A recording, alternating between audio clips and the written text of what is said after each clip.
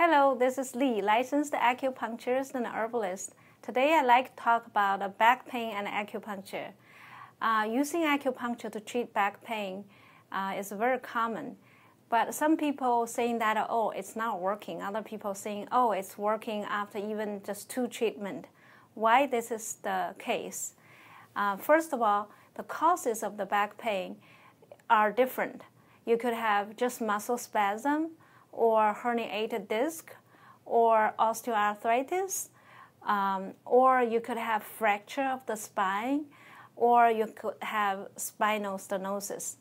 Those causes have different kind of prognosis with acupuncture treatment, and you need a different kind of treatment, and some take longer, some take shorter time. And to induce pain relief, acupuncture can change your chemical, like endorphin, serotonin, dopamine, and also acupuncture will relax the muscle instantly.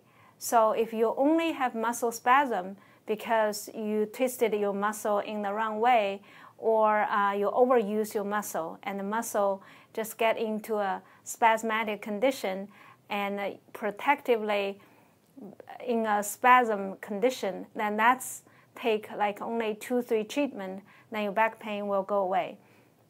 But if you have systematic inflammation, for instance, you have osteoarthritis, or you have lupus, you have autoimmune disease, that means your blood vessels are inflamed, your nerves are inflamed, then it takes longer time, at least I would say 12 to 24 treatment, you can see the differences. Because first, you have pain relief, but also you need to clear up the inflammation and then reduce the swelling in your blood vessels, in your nerves, and that takes longer time. Once the nerves are irritated by like a herniated disc or by inflammation, different kind of inflammation, then it takes longer time. So if you want to get faster result, then you need to resolve the systematic inflammation by changing your diet, by getting rid of old inflammatory chemicals. So using acupuncture can clear up that inflammation by improve the circulation locally, and also can help you to balance your chemicals. So when you get to the point that you have to have the surgery, then you could do acupuncture before the surgery, because when you don't have any inflammation, you have the surgery, then you can recover so much faster.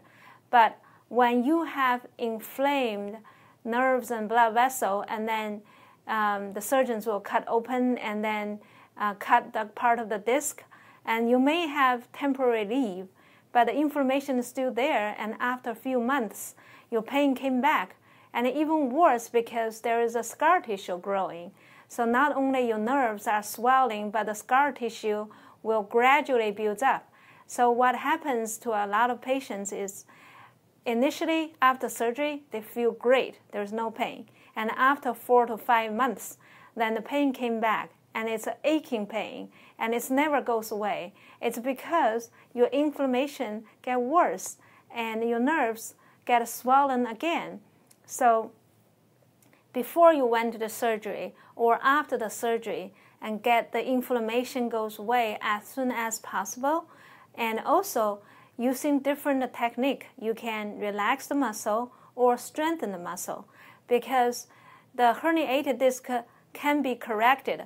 But if you have weak muscles, then you are going to injure yourself again and causing the back pain lingering there. And the thing is that with weak muscle, you can hardly walk. So that's why people have herniated discs. One person has no pain. The other person will have excruciating pain. And the 2 factors plays a role. One is inflammation. The second is if you have stronger back muscles, then you can hold your spine and the joint in the right position. So if you want to get a long time relief of your back pain, please go to bostonchineseacupuncture.org and look at all the papers I write about the back pain, how you can prevent the back pain with acupuncture, stretching, exercise, and the diet changes.